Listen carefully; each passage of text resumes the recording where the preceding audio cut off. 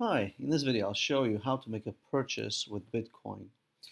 I am going to buy this iPad 2 skin. It's basically a sticker that goes on the outside and the back of the iPad, and then you have a nice background to display. Anyway, this costs about $20 on Amazon, and we're going to buy this with Bitcoin. Now here is how that's going to happen. First of all, I happen to have in my wallet 0.0399.023 of Bitcoin, which is about 21 American dollars. Bitcoin is actually doing fairly well right now, $538.05 per coin. So that's good to sell, and so that's what we'll do. We'll make a purchase with it. Now I could buy American dollars and move this Bitcoin into my checking account, but instead I'm going to use this Bitcoin balance to make a purchase at gift.com. I will get an Amazon.com gift card and then use that at Amazon. So that way I'm going to skip the US dollar altogether. Let's do that. So we're going to select the Amazon.com card.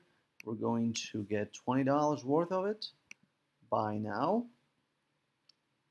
And now it's saying, okay, what would you like to use, PayPal or Bitcoin? So we'll choose Bitcoin. And we are ready to proceed. And now it's saying, hey, you are ready to make this purchase. You've got 15 minutes to do that. And all you need to do is send money to this account. So that's what we'll do. Now, instead of trying to type it in, we're going to attempt to copy it. Let's make sure that I have the address in my clipboard. All right, let's get this back here. Yeah, looks like my correct address. You definitely don't want to make a typo when completing this transaction. So having the address in place, we'll go ahead and go to my wallet. Now, if I had the Bitcoin client, which is just a program that you download, I could just click on Pay with Bitcoin, and that would open the client and complete the transaction there. But as is, I'm going to use a web-based wallet. Here we are. Now we are ready to send money. So let's go ahead and select the wallet. We have $21 here. We'll say send money, and we're going to provide the Bitcoin address. Now let's see if we have the exact Bitcoin amount. There it is. So let's see here, we are going to 0.0374. 0.0374, let's do that. All right, 0.0374, totaling $20.09. This looks good. Amazon card, gift.com, and we'll say next. You're about to send. Yes, please. And the magic is happening.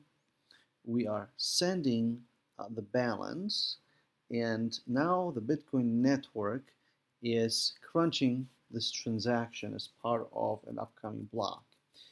And after a number of times that this gets confirmed, we will see this as a committed transaction.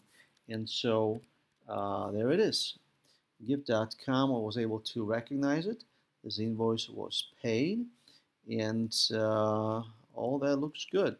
So let's continue. And now I have an Amazon.com card. All right, now let's see if we can use this card. So go to my wallet in gift.com, and let's see. Here is my card. Let's view that. And now we will claim the card. So reveal the card number. There is my code. Let's go ahead and copy that. Let's see, apply to account. Hey, even easier. We'll go ahead and say apply this card to the account. I need to log in, which is fine, and redeem the card. Here it is. Apply to the account, And now look at that. I have $20 to spend on Amazon. Let's do that. Let's go to Amazon, say add to cart, and now we are ready. I have apparently other things in my checkout, so we'll have to figure out what it is that I might have put in my cart before that. Let's proceed to checkout. Amazon knows everything about me, so it already knows my address and other things. 2-day shipping sounds great. $20 gift card, perfect. Place the order, and there it is. The item is on its way. Delivery coming very soon. What we did here is we used Bitcoin to purchase a gift card, and then use this gift card on Amazon to make a purchase. Now, there is a whole lot of different cards that you can purchase from gift.com, and all that can be done with Bitcoin. So many of the stores that you might be familiar with are present here. So there's a great flexibility on how to spend the cryptocurrency.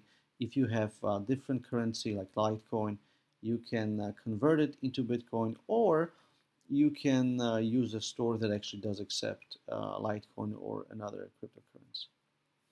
All right, so I hope that you enjoyed this video, and we'll talk to you soon.